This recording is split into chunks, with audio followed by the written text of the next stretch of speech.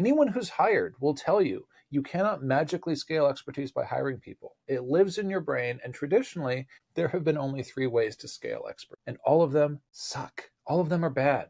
And AI created a 4th way, so let me show you the problem. Option number 1, this sucks. Work more hours. Say you're a lawyer, you're great at what you do. The client demand goes up, you work nights and weekends, you burn out, this doesn't scale, or else you just pad the billing hours. Whatever it is. But the point is, you can't scale your hours infinitely. There is not infinite time. Option 2, hire people. You hire associates. Maybe you hire junior lawyers. They don't scale expertise. They dilute expertise. And the point is, they don't have the years of pattern recognition that go with true expertise. And I have worked with senior engineers, people who are at the principal level or above. It's the same thing.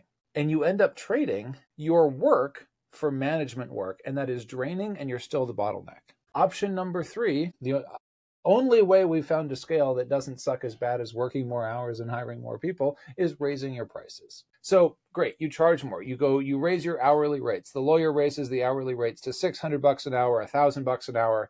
But there's a ceiling. Eventually, you're too expensive for most clients, and you've traded volume for rate, and you're still limited to the amount of time that you have. These are your options. This is why any expertise-based business hits a wall. This is true whether you're in the legal profession or whether you are a senior principal architect or whether you are a tradesman, whether you're in plumbing or whether you're installing HVAC systems. Your expertise hits a wall by scale. Your knowledge is the asset, and it's been trapped, and there's been only one of you.